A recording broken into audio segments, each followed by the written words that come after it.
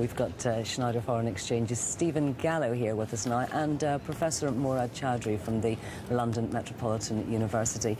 Moorad, if I could start with you. Looking at what's happening with the euro right now, it does seem to have found a little bit of traction.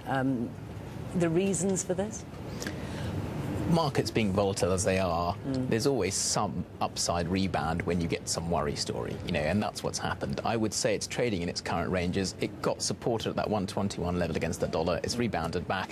I think the market is waking up to the fact that the structural problems of the euro, its governance problems, if you like, are quite deep and need a lot of adjustment. And so we will continue to see this pressure, downward pressure on the euro for the rest of this year.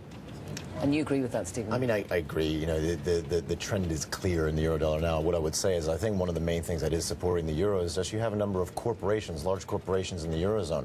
They're buying their euros forward 6 months, 3 months, 6 months, maybe even 1 year. So, it's adding some support. But I think it is probably a matter of time before there's another excuse to push it lower. There could be a number of fundamental drivers. We could get more indications that central banks are moving away from the euro. We could come to a Greek restructuring. And a Greek restructuring is going to take a lot of political effort, which we know the Europeans are particularly bad at, coming together for political reasons. So, yes, I do believe it probably will trough at lower levels versus the dollar. How significant did you think it was that China was talking about not selling the treasuries in Europe?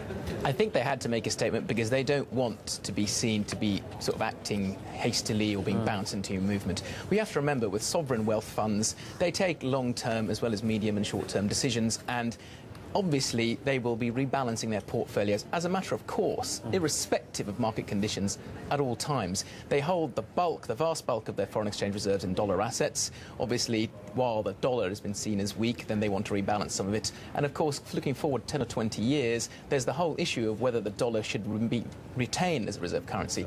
So during this process, they will rebalance out of euro assets. But I think they made that statement because they didn't want to be seen as reacting in any sort of negative or positive way. They're just saying, look, we manage our portfolios at some point. During all points, we will have X% invested in euro assets, and that will change. It's not, I think long term, it probably would do them good to rebalance into more euro assets, but they're not going to be doing that while they see the current troubles in the eurozone. Well, indeed, while the current troubles are here, we don't even know if there will be a euro for sure. Surely there isn't much point in looking at it very long term, is there? I think structurally, foreign official institutions, myself, I think there really isn't any concern that the euro won't survive. I think it's almost to a degree unthinkable. The question is, how long will it take Europe to get through all of these issues, to restructure Greece's debt, to restructure the economies of the periphery of the eurozone? It will take a very long time, and I think in the process there will be credibility issues, there will be weak growth issues that will weigh on the euro.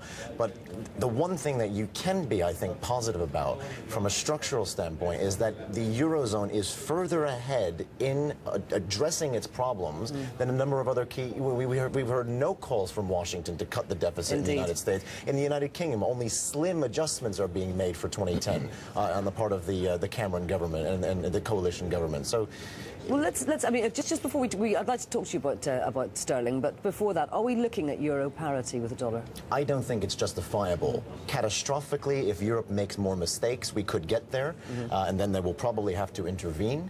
But it's not justifiable. 130 to 135 is our idea of fair value for euro dollar, based on the dollar's own flaws. Okay.